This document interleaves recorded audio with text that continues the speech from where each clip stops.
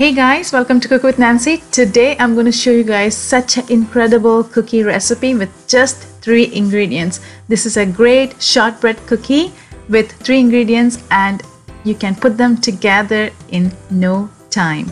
If you're new to my channel, welcome. If you haven't subscribed already, please go ahead and hit the subscribe button right now. That way you don't miss on upcoming videos. Let's get started with this 3 ingredient cookie recipe. To start off, here I have a large bowl. To this I've added 2 cups of all-purpose flour, which is around 300 grams.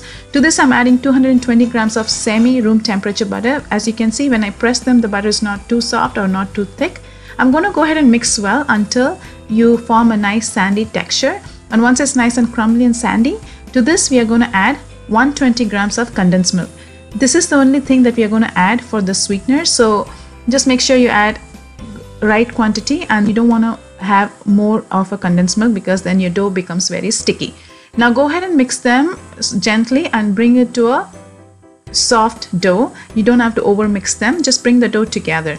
Now on a flat surface I'm going to sprinkle some flour, and then I'm going to just press it down gently and roll it to 1/4 inch of thickness.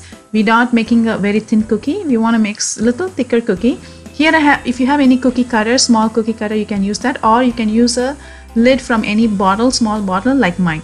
Once you finish cutting them, take all excess dough and you can repeat the same process again. Now here I have all the dough. I'm going to just take half of the dough and put it in the cookie sheet with the parchment paper lined up, and other half I'm going to make another small hole out of any small cookie cutter or anything that you have that is smaller than the actual dough size that we have here. And once that is done, we are going to bake this at 320 degree for 12 to 15 minutes or until nice and golden brown. Now you want to make sure everything is completely cooled down before you even start working on this. Now I'm going to just flip the cookies downside up. That's where we are going to do our filling. And once you flip them, here I have a condensed milk in a piping bag, and I'm going to just cut it and fill it with the condensed milk on the cookie which we just flipped downside up.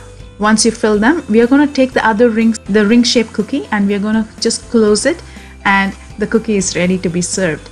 It's so easy, so simple. You have just 3 simple ingredients and you have this beautiful, delicious cookie recipe at your own kitchen.